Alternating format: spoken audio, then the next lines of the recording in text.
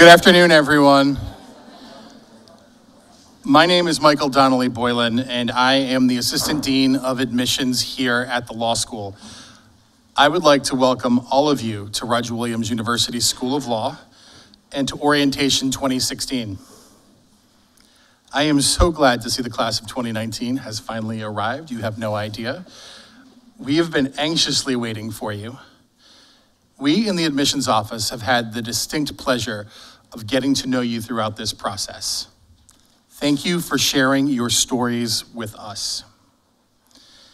The class of 2019 has had a wide range of experiences, and I am here today to tell you a little bit about the folks you'll be calling your classmates for the next 3 years, before I hand your class over to President Farish, Dean Yelnowski, and the faculty.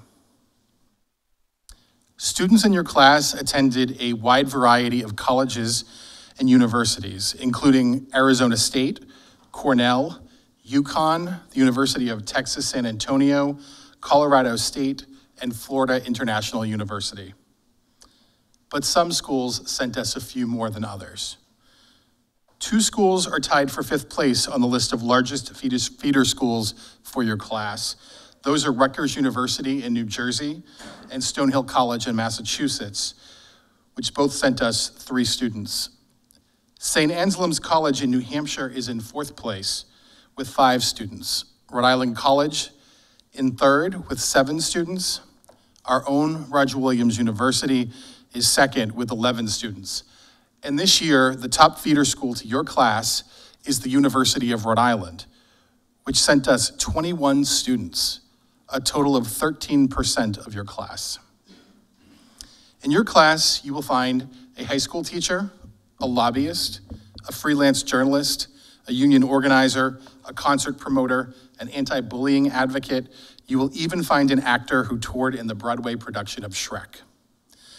Members of your class have worked to create change in their communities. One member of your class founded a nonprofit in New Jersey to aid young girls who are the victims of sexual abuse. Another drafted and promoted a law passed in Rhode Island to help student athletes who receive concussions. And one here served as an advocate for homeless youth in the state of Montana. Someone in your class founded a fair trade organization to make their university free of sweatshop labor.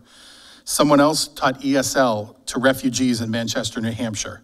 And another worked in a sexual health clinic catering to the underserved in Syracuse, New York.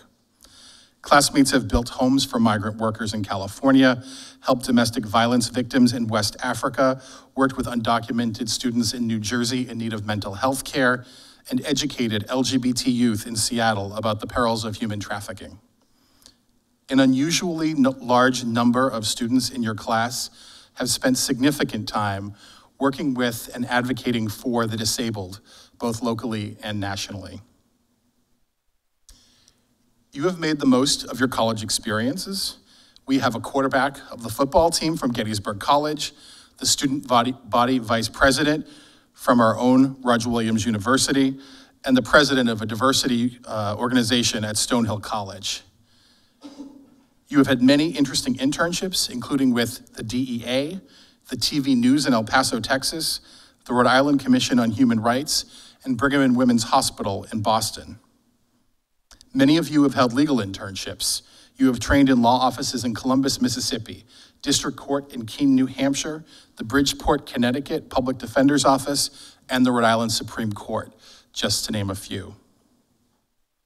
Frankly, I lost track of how many of you interned at the Rhode Island Attorney General's office. Apparently, our alums there are our best advocates.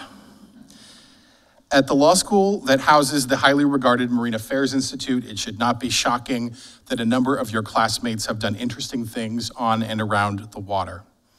Your classmates have been on their school sailing teams, have worked on lobster boats, and even detailed yachts. They have also searched for the remains of a Dutch fleet shipwrecked in 1677 off the coast of Tobago, and have worked on educational research vessels conducting hands-on research on the marine ecosystem. I predict this will be a very interesting election year in this building, as your class has been extremely politically active. One of you attended the Democratic National Convention in 2012, while another attended the CPAC convention in 2013 and 2015. In your class, you will find the campaign manager of Frank Caprio's campaign for governor of Rhode Island and a staff assistant from Senator Marco Rubio's Orlando office. You have interned for Governor Christie in New Jersey, Governor Baker in Massachusetts, Senator Shaheen of New Hampshire, Senator Reed of Rhode Island, and Senator Warner of Virginia. One of your classmates even spent 2 weeks last year visiting the Iowa caucuses and meeting with 14 different presidential candidates advocating for employment opportunities for people with disabilities. This may be the largest number of public safety officers we have seen in one class in quite some time. We have a number of current and former police officers. We also have a 911 dispatcher, a volunteer firefighter, an EMT, and a TSA agent. 6% of your class served in the United States military, representing the Army, Navy, and Marines. A number of you served in Iraq and Afghanistan. Someone here serves in the National Guard. One classmate was in the Coast Guard, and another was in the Coast Guard Reserves. We thank all of you for your service. 32% of your class is made up of Rhode Islanders, meaning 2/3 of you are relocating to the Ocean State. 26% of your class hails from the other New England states, and exactly the same percentage, 26, come from the rest of the Northeast. In fact, yours is the only class that I can think of in my memory where the second biggest state behind Rhode Island is New York. 9% of your class comes from the South, 5% from the West, and 2% from the Midwest. A large number of your classmates immigrated to the United States. Just some of the countries you were born in: Canada, Guatemala, India, Benin, Morocco, Paraguay, and the United Arab Emirates. Your class is evenly split between men and women. The average age of your class is 25. 9% of you are 30 years of age or older. A number of you are married, and some of you have children. And 4% of your class identifies as members of the LGBT community. As of tonight, we expect that 26% of your class comes from racial and ethnic groups underrepresented in the legal profession, making your class the second most diverse in this law school's history. With the addition of your class to the classes already here, Roger Williams University School of Law is the most diverse it has ever been.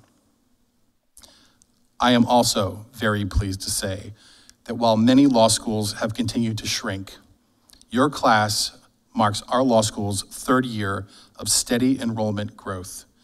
And I'm even more pleased to announce that that growth is not at the expense of quality. In fact, your class has the highest LSAT scores of any class currently in our building. Finally, I'm very pleased to welcome our inaugural class of the Masters of Studies in Law program. These students, mainly working professionals, will be taking classes alongside our JD students while they earn their MSL degree. I think you will value the perspective these new students will add to the classroom.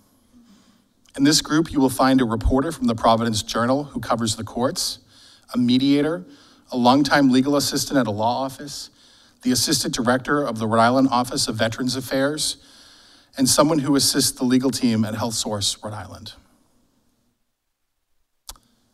It has been a pleasure getting to know all of you over the last year.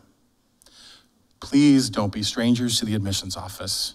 Stop by and say hello. And on behalf of all of us at RWU Law, welcome to law school.